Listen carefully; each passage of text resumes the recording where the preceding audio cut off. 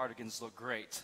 But here we are. I have the privilege of bringing the word today, and I never take advantage of the opportunity. And it's an amazing opportunity. And man, just the weight behind preparing for all of this, it's heavy, y'all. Especially when we're talking about the values that this church is built upon. See, if you have been here over the past weeks, or if this is your first time here, we've been going through this series called The Church I See, and we've been going over our values here. We got 10 values and 1 mission, and I'm hoping now at this point in time, the mission it's sunk into your soul. Like you understand what our mission is, and God is starting to unlock what you are, the puzzle piece to that mission, right?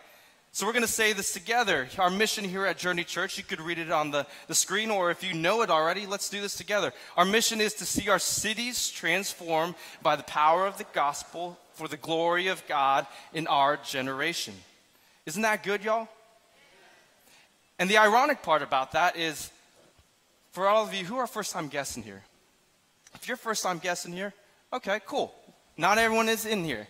Or maybe there's people watching online, but maybe people are visiting from out of town. But wherever you go, we want to see that city transform. We don't want to just see Jacksonville transform, or Clay County, or Duval. We want to see cities, right? That's where you become the puzzle piece. Wherever you're planted, in your community, in your neighborhood, in your job, that's where we want to see things transform. And we really felt like God was saying, hey, the vision behind this, how we're going to accomplish this is we want to build a community of people here that does life around the presence of God. We've been talking about that a lot, and the importance of being in the presence of God. And why do we want to be in the presence of God always? Because we're stubborn, selfish people, and nothing good comes from us and apart from Him, right? Like if we're going to build this church, if we're going to do kingdom things for Him, if we're going to do things that last, we got to be in His presence, y'all. Like, how do you know what He wants to do if you're not in His presence? How do you know what His voice sounds like if you don't know what His voice sounds like, if you're not close to Him? So we're saying, God, we want to be a community of people that does life around your presence, God. And that's our heart here. So from week to week, we've really been unpacking these values and how we operate in each and every one of them and how it supports our mission statement. So last week, Pastor Adam brought our value of edification. Who was here for that one? Man, I hope and pray that you've been practicing edification in your family's life, and in others. So we say it like this: we speak life, just like Jackie was saying, we speak life into somebody. We don't tear them down. We call something out of them and help them walk in their purpose. That's how we use our language. That's how we use our verbiage, right? That's edification. But this week, I have the privilege of bringing to you our value of excellence. Ooh. That's why it's weighty, and I'm like, God, you want me to speak on excellence? I got so many things going on, but you want me to speak on excellence? Yes. Why is excellence so important? I'll tell you why. Because it is the attitude at how we approach the mission, how we accomplish things in life. Right? We're not saying we're perfect people, but how do we accomplish the mission? The heart and the attitude behind it is we want to do it with excellence. So your determination, your focus, all of that is the attitude in which we do it. And this is how we are defining excellence here at Journey. And we say it like this. You can read it on the board. We represent the Lord by doing the best we can with what we have. Everything, say everything, has room for improvement. Come on. And we will have an attitude of whatever it takes to make it better than yesterday. So simply put, make it better. Say make it better. Make it better. That goes not just for this church, but for your life. Do better. Become better. Do better than yesterday. You woke up. So notice that we didn't say God gave us a value of saying, hey, God, we want to represent you by being perfect. Come on, there are perfect people in this room? All right, you say that. But see, that's our attitude, right? We're not perfect. Our attitude is, God, we're willing to bring our best. We're willing to grow. We're willing to develop. We identify the things that need to be better, and we work on them, right? So by now, most of you know that I'm a practical guy, and what I say from the pulpit, I want to make sure that you can easily apply them to your life, right? I don't want to get all eloquent because I'm not an eloquent guy. I'm just simple meats and potatoes. I like food, so I'm just going to give it to you like that, right? So practically speaking, this is what I think excellence looks like. It looks like using your time, using your resources, your platforms, your businesses, your money, your bodies, your relationships, using your dreams. Come on, y'all. Who's got dreams in here? Yeah, awaken those. They're not just for you.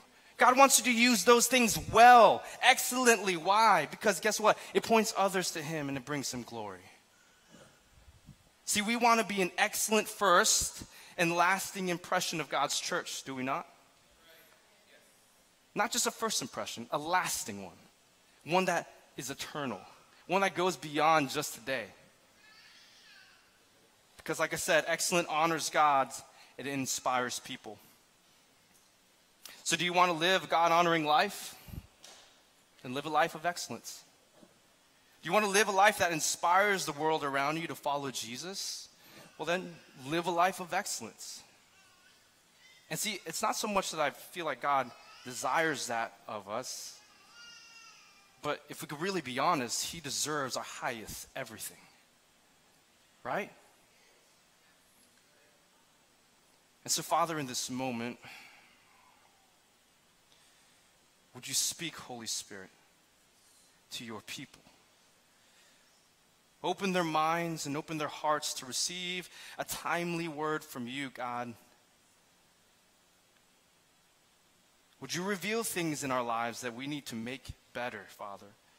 But Lord, may this attitude of excellence be something that we carry with us, not just today, but for the rest of our lives, Lord. So we're committing to you a life that is willing to say, yes, God. So God, would you use this word as it goes before us today? And would you be my mouthpiece in Jesus' name? Amen, amen, amen. And so I'm really excited. If you can't tell, I'm super high energy. I didn't take any pre-workout, but I did have a couple cups of coffee, so I guess that's equal. And so we're going to be kicking it off on a ton of different verses today, okay? I'm going to be going quick, all right? Our first thing we're going to go into is 1 Thessalonians chapter 4. If you have your Bibles, you can open to that one. I think we'll hang out on that one a little bit more than the other ones. But if not, you can follow the words on slides on the screen. But I want to give you some context about 1 Thessalonians 4. See, the Apostle Paul is writing to a church, a new church, a church of young believers, and he's reiterating to them the standards of living. And see, y'all, the Bible is so real. It's not just a textbook of history. Like, it's not just applicable for them. It's applicable for us. So I want to reiterate a standard of living for us. Is that good? Okay. So 1 Thessalonians chapter 4, verse 1, it says, "Finally then, brothers and sisters, we request and urge you in the Lord Jesus, that as you received instructions from us as to how you ought to walk and please God, just as you actually do walk, that you excel even more. That you live an excellent life, that you excel in that even more." Skip down to verse 3. He said, "For this is the will of God, your sanctification.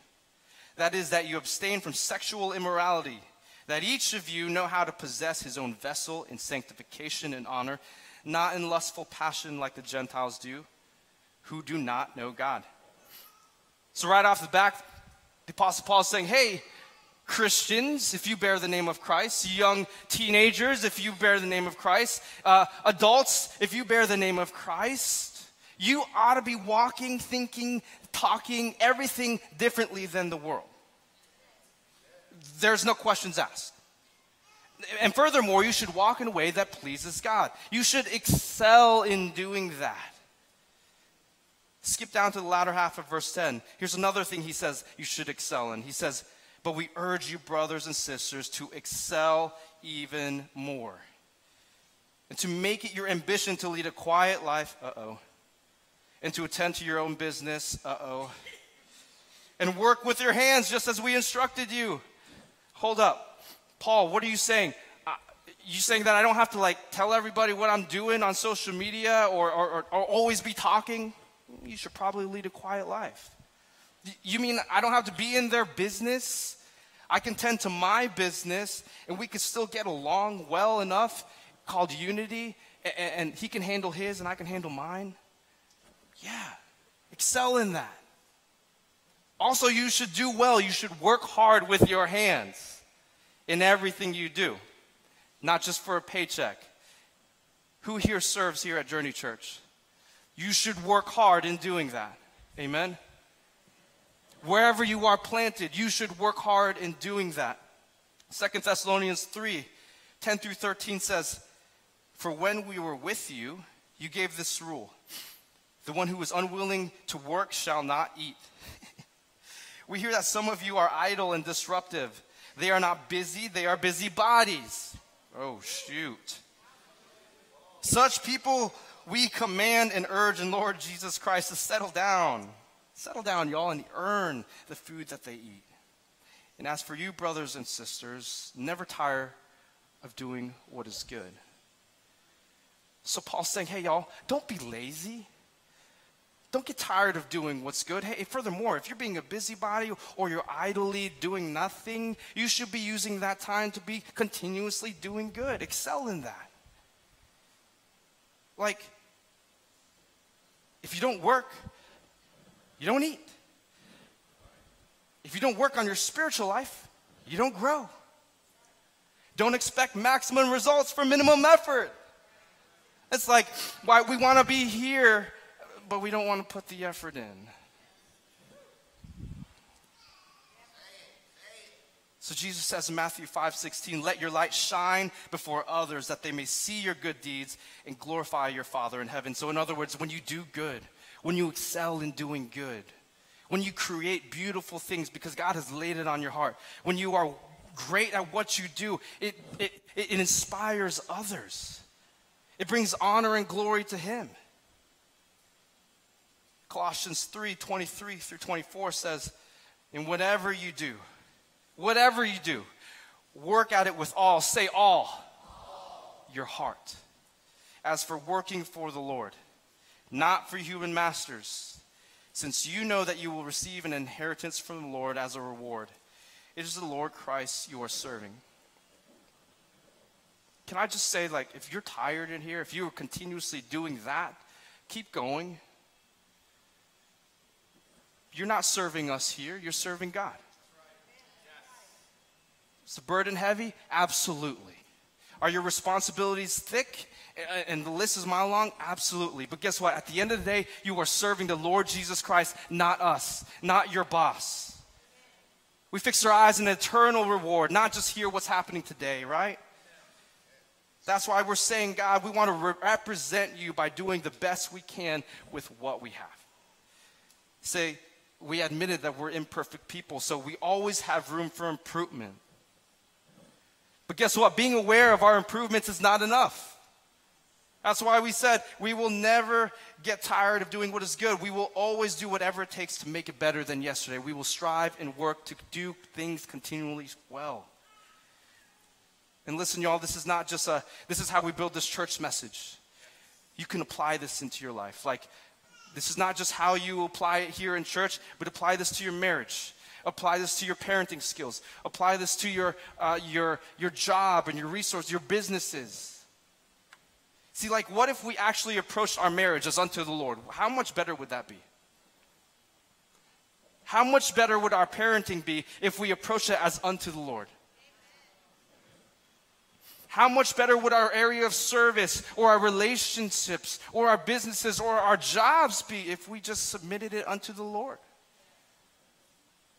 So I got to thinking of what it might look like to live an excellent life and how we might just get really practical with this value. And I came up with 4 statements as to how we could live this life of excellence, lives that bring honor and glory to God and ultimately inspire people to follow Him. And my first statement is, we will always bring our best.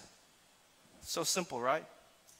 See, it's not that we are the best, but we bring our best. And I love the Bible. There's amazing verses just like this. Proverbs 12:11 says, "Lazy people irritate their employers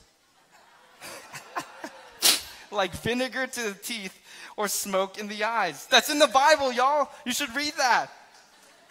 Read it more often and you'll get a good chuckle at 3 in the morning or whenever you do your quiet time. Hey, if it makes it sink in a little bit differently, read it like this. Lazy people irritate people. They irritate people like vinegar to the teeth and smoke in the eyes. Like, hey, what's the opposite of inspiring others to follow God? It's got to be that you're irritating so bad that they don't want to be around you. They don't want to know your God. What about the opposite of lazy? It's got to be someone that brings their very best in every situation and in every moment. Like, I've had a lot of jobs that I haven't liked. I completely hated that. Who can relate to that?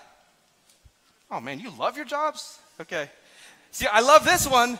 This is not a job though, it's a calling. It's a calling, okay? And so there's a difference. Some of you have careers and callings, and some of you are living out your calling through your career, and that's great. Some of you have a career and a calling, and you're trying to figure out how to live that calling through. I would encourage you, you can actually do that. But like I said, not all of them I've ever liked. Some of them I've been in places where the work culture was just absolutely terrible. The leadership was terrible. You know, I've been asked to do things that like I didn't quite agree with, and that's just the life of the military. But you find yourself in these situations, you're like, I'm just going to continue doing my best, right? And what I found in a lot of these situations, I remember faces and scenarios where it would give me an opportunity to share my faith. I was always a different guy.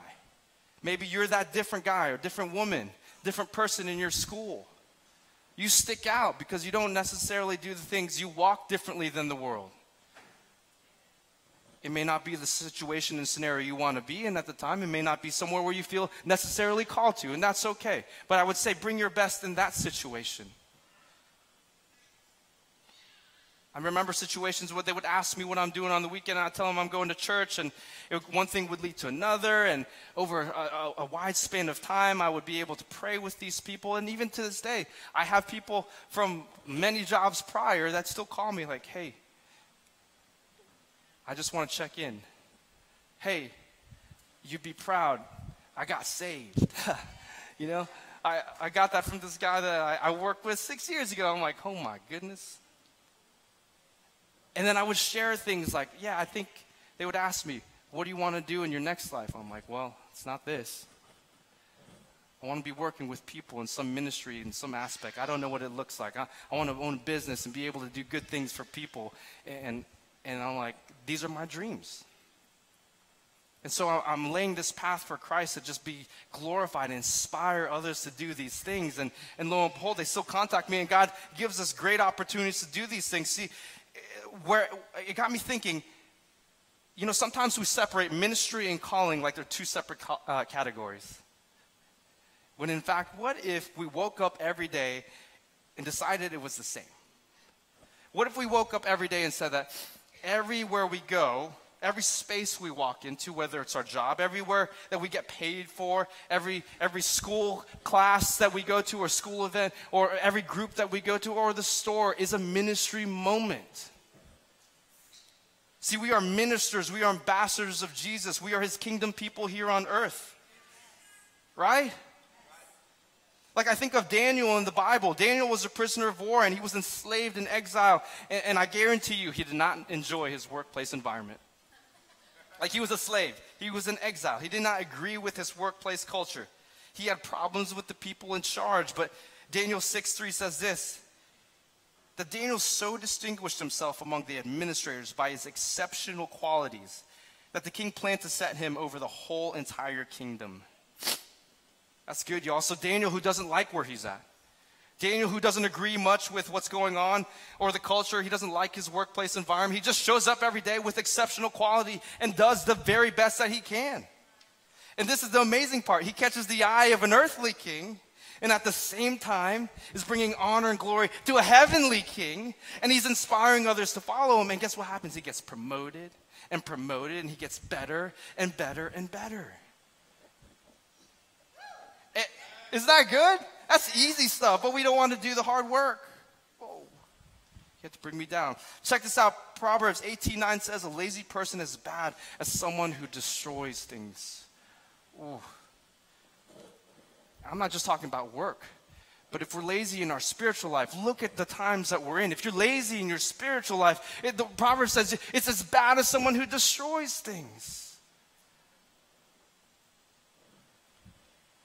See, when you look at a person who always brings their best, When you look at a person who's trying to progress, who's continuously taking that mistake and making it better, when you look at this person who's moving forward and getting promoted, or here's God gives you this opportunity, a small opportunity, and you're able to grow that. When you look at that person, that is the person that God wants to use for his glory. So work hard. In everything you do, we are bringing our best. You'll hear this verse throughout this message. Colossians 3:24, it says, whatever you do, work at it with all your heart as working for the Lord. It is Lord Jesus Christ you are serving. Secondly, the second statement is, we're always getting better. Say, we're always getting better. Say, we're always getting better. So on Tuesdays, the staff gets together here and we pray. We intercede on behalf of the church. We intercede on behalf of what God's putting on our hearts and different ministries and things that come up within prayer requests and stuff like that. We pray for you guys. And then when we break away from our prayer session, we go and we do what we call, we talk about our wins. We celebrate the wins. We testify God's goodness. And then we talk about how we can make things better. Come on. And everybody has these lists in their life, right? Like this week alone, we got to celebrate the fact that last week, people got saved and rededicated their life. Come on. And we want that more often. And then we got to celebrate this week the fact that the youth are catching fire, and Pastor Corey McKenzie are doing a phenomenal job, right? The next generation is growing. And this is the season. This is the time. We get to celebrate these things, y'all. And then we get to the Make It Better section, and it looks like a mile long. And that's okay, because we're really hard on ourselves. We're really hard on ourselves. Why? Because I promise you, if you've noticed something that's messed up on the screen, or something out of place here, or maybe in your own life, these little fine minutia details, I promise you we've seen it and we're agonizing over it, and we're saying, God, we want to just make this better. Why?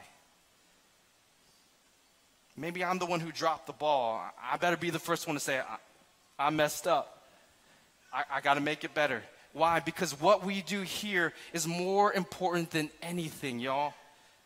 Like, some of y'all might be thinking, don't you think you're emphasizing excellence a little too much, especially in church? It seems like you guys are nitpicking little things.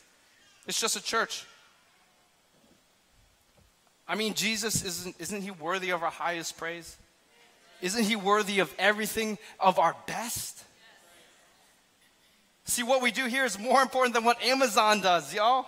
It's more important than what Apple does. They just deliver technology or packages and we spend all our money. It's more important than that, and they do things exceptionally well. We've been given the only mission in life that matters. We want to see people come to a saving knowledge of him and a personal relationship with Jesus Christ. That's the only mission that matters in life. See, Amazon and Apple, they're great at doing what they're doing, but here we're ambassadors of Christ. So it's not just church, it's kingdom work. And we take it very seriously. And in your life, that Make It Better list, like I said earlier, it's not enough to be aware of what you need to make better. You got to be growing. We are continuously making things better. We bring our best and we're always getting better. I'm grateful for a community of people here that is continuously excelling. Amen. Like, we're getting better at a lot of things. Praise God that the fact that we have 4 drummers here and I'm no longer there, and they're great. They're better than me, so that I could be here. Right? That's good, and God is good in those moments. So we're always getting better. Statement 3, we're always grateful, we never grumble. We're always grateful, we never grumble. Oh boy. See, you can view life as a burden or life as a gift. You can view ministry or your job as an option or a burden, or you could use it as every opportunity that you have or every space that you step in as a ministry moment, as a chance to change someone's life. And then be grateful about it. Philippians 2:14-15 says, do everything without grumbling or arguing, so that you may become blameless and pure children of God, without fault in a warped and crooked generation. Then you will shine among them like the stars in the sky. Come on. 1 Thessalonians 5:16-18 says, always, say always, be joyful. Never, say never. Never stop praying. Be thankful, say thankful. Be thankful in all circumstances, for this is God's will for you who belong to Christ Jesus. Again, Colossians 3:17 says, and whatever you do, whether in word or deed, do it all in the name of the Lord Jesus, giving thanks to God the Father through him. Keep grumbling. Y'all, if you grumble in your marriage, watch your marriage crumble. If you grumble in your parenting style, it's probably going to feel like grumbling. If you keep grumbling at the job, well, let's see how that works out for you. If you grumble while you're serving here, I would say, how does that hurt a ministry that you're serving in? See, if you show up with a grateful heart, if you show up with joy in every circumstances, and you can be joyful unto the Lord, because, you see, joy doesn't have to do with being happy about any of our circumstances. We spoke on this a couple months ago between joy and happiness, right? Happiness is fleeting, but joy is everlasting. Joy is from the Spirit of God. And see, when I choose to have joy no matter what, when you are a joyful person to be around, when life is crumbling, or when you're hit hard with circumstances, you watch, the attitude and the atmosphere of everything shifts. People don't know what to do with you. I mean, you're honoring God and you're inspiring other people to follow him. I think of a lady here in our church who just got diagnosed with cancer. She's got a beautiful family. Beautiful family. And man, her response has been so amazing. Full of joy. And guess what it's done to others? Man, it's radiated throughout the community. Man, they're like, I want that. I want that. And guess what? I believe that this is a temporary assignment. Like, she's going to be healed in Jesus' name. But guess what? God is using this to inspire others around her because she's chosen to be grateful and not grumble in this situation. Amen? In Jesus' name. Come on, I'm wrapping up here, y'all. I feel like I'm just getting started. You guys got 3 hours? Okay. Last statement. We always go the extra mile. Say that with me. We always go the extra mile. See, there's a story in Genesis 24. It's an Abraham story, so bear with me for a second. Let me tie this in, okay? So Abraham, he's looking for a wife for his son Isaac. And he's like, hey, I don't want his wife to come from the Canaanites where I'm currently living. So he calls his servant Eliezer. He's like, hey, Eliezer, go back to my home country. Go find Isaac a wife. So Eliezer goes to his country and he makes this deal with God. And he says, God, this is how we're going to find Isaac a wife. I'm going to go to this well. I'm going to sit there. I'm going to ask for water. And this woman, she will give me that water. But she will give water for my camels too. That's how I'll know, God. That's how I'll know that I found the right person. I know it's a strange story. You're thinking, what does it have to do with excellence or going the extra mile? Well, Rebecca shows up at the well and Eliezer is there looking for the wife. Eliezer asks Rebecca and says, hey, give me some water. She says, sure, absolutely. And I'll give you water for your 10 camels. I love this stuff, y'all. This happens in natural day too. And so God confirms to Eliezer, that's the one. But what's the point? See, it doesn't sound like much is required. You're just drawing water up out of the well for these camels and for this guy that you don't know. But there's a lot that Rebecca doesn't quite know.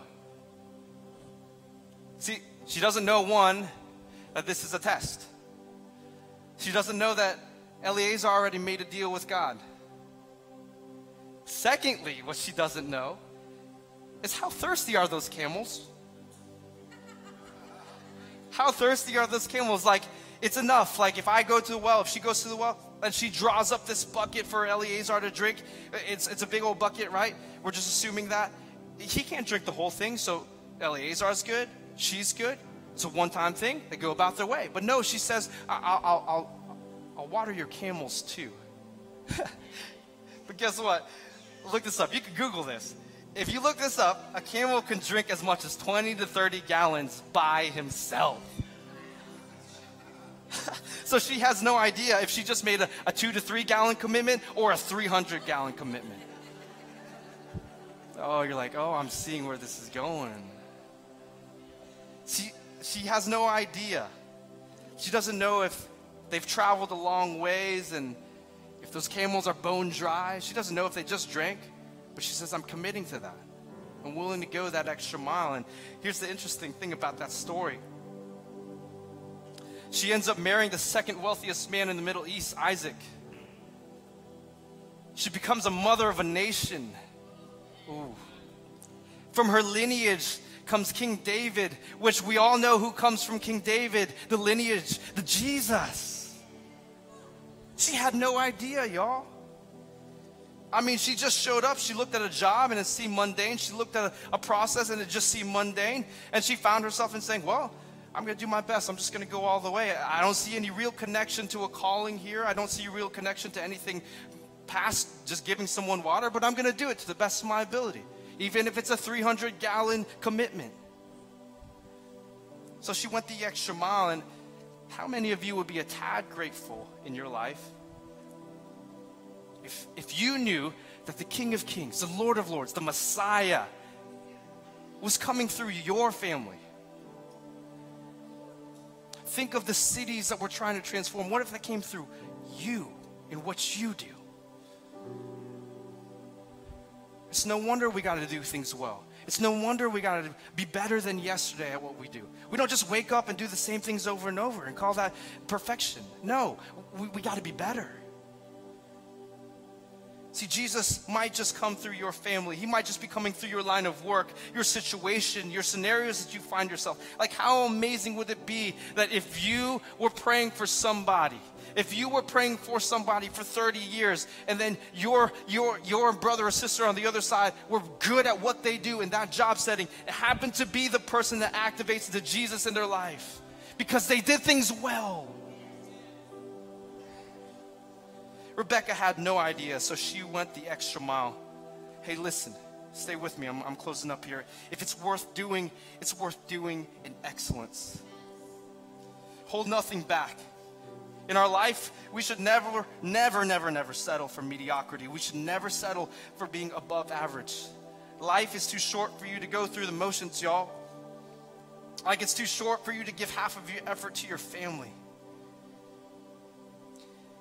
Life is too short for you to just halfway invest in your marriage, your children, or half of your time into your business. Or it's too short for you not to take your spiritual well-being and development more seriously. It's too short not to pour out everything and anything for God. So that's why we're saying we do things with excellence. We're going to be people who bring our best. We're going to continually get better at what we do. We're going to be joyful and grateful in our circumstances, not grumble. And we're going to be people who are willing to go the extra mile. Would you stand with me?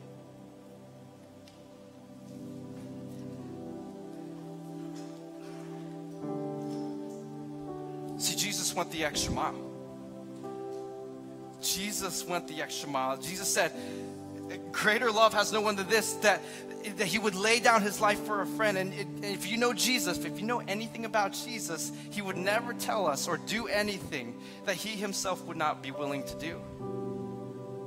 So when it came down to laying down his life for us, he said, is it worth it? Absolutely. You were worth laying down his life. He was willing to go the extra mile for you. He said, absolutely, I'm going to do that. See, he gives us this life full of forgiveness. He didn't expect you to be perfect.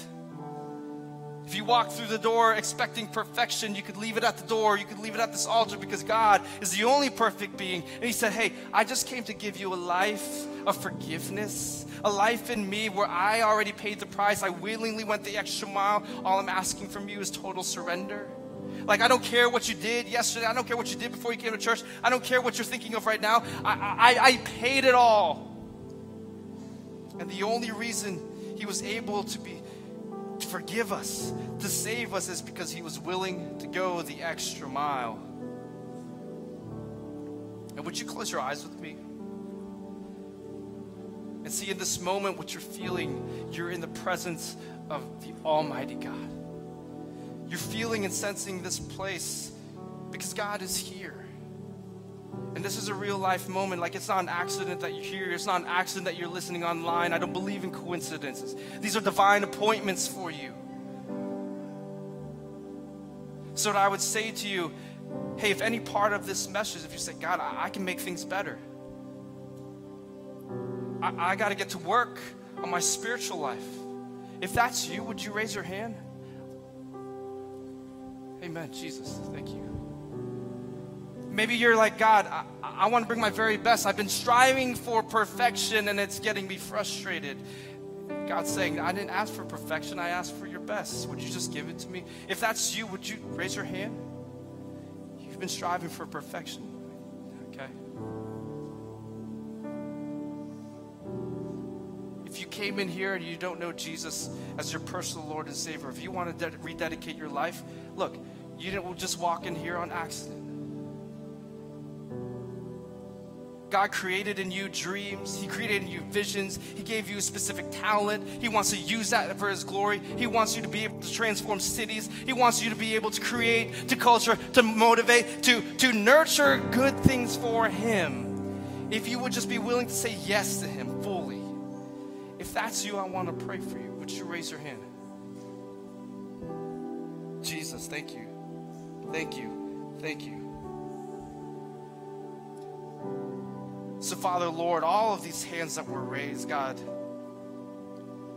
it is not enough to be aware of our issues. It is not enough to be aware and never make things better. So, Father, we are saying to you, we are committing ourselves to you to be better. Not perfect, for you are only perfect, Father. We are committing to ourselves to a life of excellence. Our service is full of excellence to you. Our work, we're saying we want to be excellent for you in our marriages, in our finances, in our relationships, God.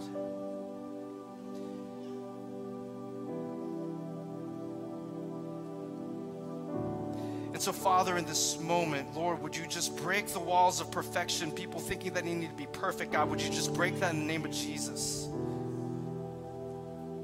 I pray that they would be willing to take the next step. Whatever the next step it is you are calling them to do, that they would take the next step. Lord, we thank you for your word. And Lord, may this word go within us and activate us to be better. For God, we are not just a church. We are ambassadors here on earth, God, to influence this world for your kingdom, God. It is the most important mission you've given us. So for everyone here, I say, God, would you fall fresh upon them, give them a fresh filling of your Holy Spirit. And for those who are weak, Lord, would you strengthen them in the name of Jesus? Would you give them the hope that they are searching for? And would you surround them with a community that does life around the presence of God?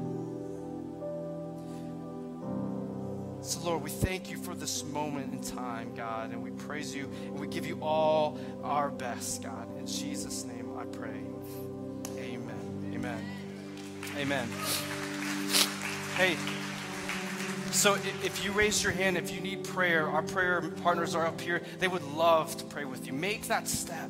Make that step. Do something different. Remember, it's not enough to be aware of what the issues are. We want to prepare you to do the next things. And so, y'all, practice excellence. I pray that you would just grab this to heart and practice excellence in everything that you do.